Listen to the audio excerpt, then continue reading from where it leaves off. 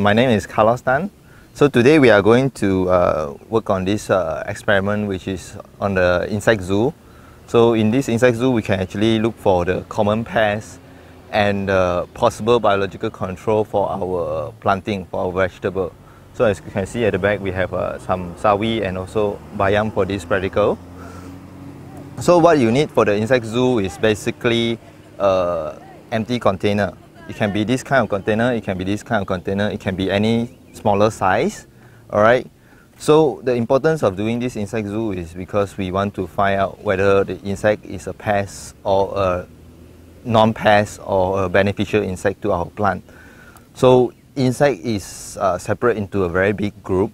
So not all the insects are pests to our vegetable. It's all depending on what kind of vegetable you are planting and what kind of plant you are having. So some of the insects are actually predators and biological control or beneficial to our plants. So we doesn't want to kill all our insects and mistaken all the insects as our enemy. So therefore, this is the importance of doing this insect zoo. It can be done by anyone, any garden, any place, or farmers, or home garden, or even for fun, for children learning, everything. Anybody can do this, all right? This is to understand better of our agroecology and also to understand that not all insects are bad insects. There is good insect. All right. So now I'm going to show you how to actually do all these things. Okay.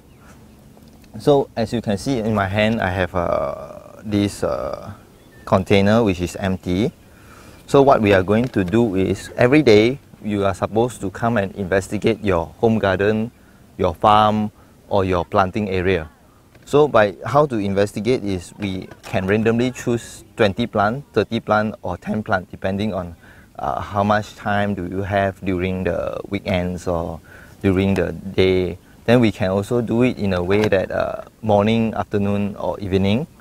Then we can also, besides that, we can also do like different season, like raining season and dry season. All of these different seasons and different time, we have a different pests and insect will visit our field. And also the practice of different time of watering will also affect all this insect behavior. So it's important to note down when do you collect these insects and what and how they feed on. Because in insect they have usually we have a sucking mandible and also the chewing mandible. Chewing mandible is the one that will create holes on your leaves, and sucking usually create a dry spot. Okay, some of the sucking mandible insect carries viruses, and that will cause your plant to wilt without seeing any insect. Your plant suddenly wilt is because of the virus. All right. So basically, you just go through the plants and then you collect the insect with the leaves, and then you put into the container. All right. Before you put into the container, you have to note the holes on the plants, so that you know that whether the insect is feeding on the leaves or they are not feeding on the leaves. So if the insect is feeding on the leaves, then we can suspect it to be a pest that feeds on our plant. So if they are not, then it can be a non-pest or beneficial insect, or a predator or parasitoid. Right? Parasitoids is a parasites to our pests. All right. So how do we identify whether it's a predator, parasitoid, or just a beneficial insect, or just a foreigner like a visiting pest, did nothing to the plant? So how do we actually know is we have to put in the pest and then we have to incubate it together with our predators or parasitoids. Right. For parasitoid, we usually collect those larvae that look very abnormal. For example, some normal caterpillar look greenish, but the parasitized caterpillar usually look darker in color. Maybe it turns paler, dark brown like that, or it goes to dark green, and then they will move. Their movement is very inactive and slow. So from there we collect that kind of insect and then we put into the what we call the insect zoo. Then we wait for the parasitoid to hatch. So from there then we know that this is a parasitoid. it's easy. As for predators, we might need to collect them unharmed. Alright, then we put into a container with the pest and see whether they feed on the pest or not. If they feed on the pest, then they are predators. Alright, one of the very good example of predators is dragonfly. You can actually try it at home. You can put mosquito and dragonfly. Dragonfly will feed on the mosquito. But if you want to collect this dragonfly, you will need a sweep net, which I doesn't have it today. So you have to have a sweep net, so you can sweep around nearby to a pond area. Then you can possibly get a number of dragonflies. So now we will see how to collect the insect. So after examining all the plants, so we find this insect, which is a possible pest on this Brassica rapa, which is what we know as the choy-sum plant vegetable. Okay, so if we want to find out whether this insect is a pest or not, we'll just pluck out the whole leaves. All right, put into the container. All right, so we'll note all the holes on the plant and see whether this insect has been feeding on the plant or not.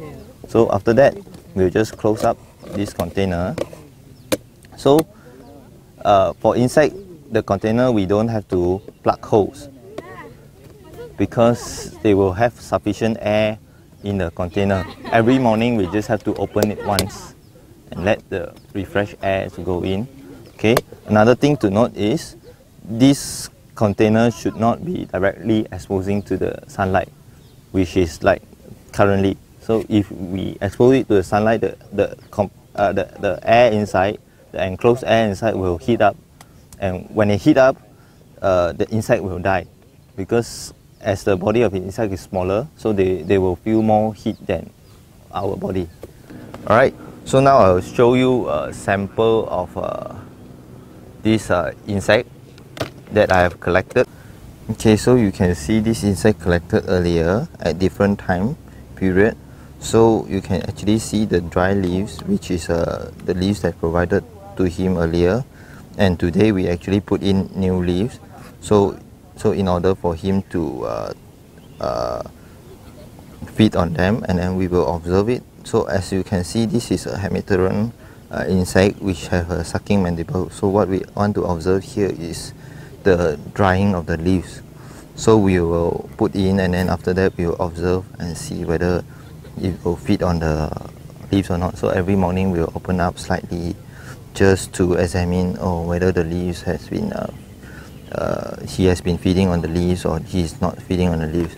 So the bad practice here is because currently it's very hot, so you can see all the water vapor forming. So this is recommended if you have these kind of cases.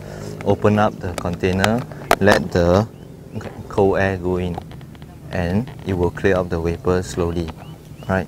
So if you are in a car, you have a car aircon, you can try to blow car aircon into it. It will solve the problem faster. Alright. So I have another one here, which is a bigger insect. So we are also examining whether it's a pest or a predator.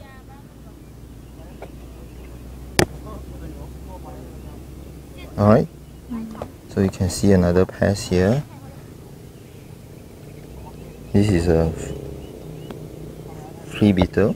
Alright, so from doing this insect zoo, after examining, you have to observe every day, and then you will be able to know that whether it's the insect is a pest or a predator. So the insect that visited your field, there might be a lot of insects that visited your field. Some are really doing no harm at all and no benefit at all. Some is feeding, and some is actually feeding on your pests, which actually tells you that having a lot of insect in your field doesn't mean that you really have to worry about they feeding on your vegetable. Sometimes it's not necessarily feeding on your vegetable, but feeding on the insect that feeding on your vegetable, which already help you to control, which is what we call the free control. Alright. Okay, So as for now, you already know basically what is this insect zoo about. So why is it important for insect zoo is because after we identified that not all pests is bad insect, not all insects are pests, and also not all this insect that visited our field is doing harm to our vegetable.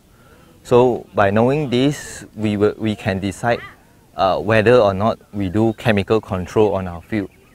So if we are having good insect controlling the pests or the damages for free, so which means that we do not have to spend money to buy all the chemicals which is harmful to our health also, and it's also expensive to spray our field just because we want to keep out all the insect.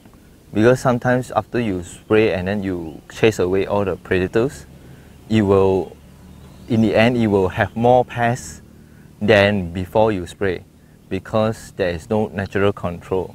And chemical control, and us, we cannot be 24 hours in the field. But these natural predators and parasitoids, they can always be in the field and helping us day and night to keep all the pests in check. Alright, so this is the agroecology that we are talking about, and this will be, this is how the organic farmers make use of this ecology to control their pests without spraying. Therefore, I hope that you can actually try this out at home. And then if you have a home garden, I would suggest you try not to spray it, and then try to observe all these beneficial insects and their presence.